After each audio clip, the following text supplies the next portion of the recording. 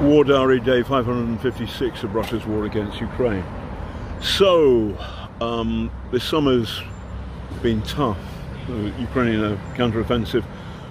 A lot of people had hopes, including obviously me, and it hasn't panned out that way, and so it's got depressing.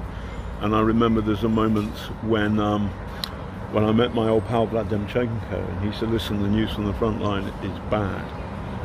That said, the news in the last few days is really kind of changing.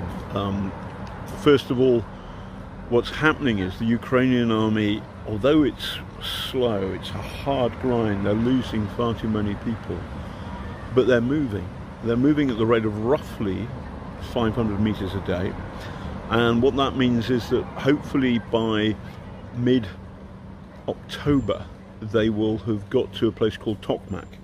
And this is super important because if they get to Tokmak, if they punch through, this is in the Zaporizhia Oblast or county, they hit that, then they can fire at the main Russian road, which links Russia proper, if you like, with the occupying army, which is garrisoned on the other bank of the Dnipro, immediately south of Kherson.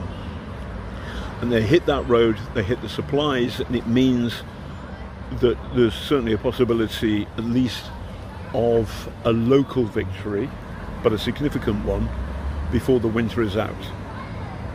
And then in the spring, the Ukrainians are going to have another go, but this time there will be F-16s, and this time there will be the Abrams tanks from the United States. They should have arrived a long time ago. It's desperate.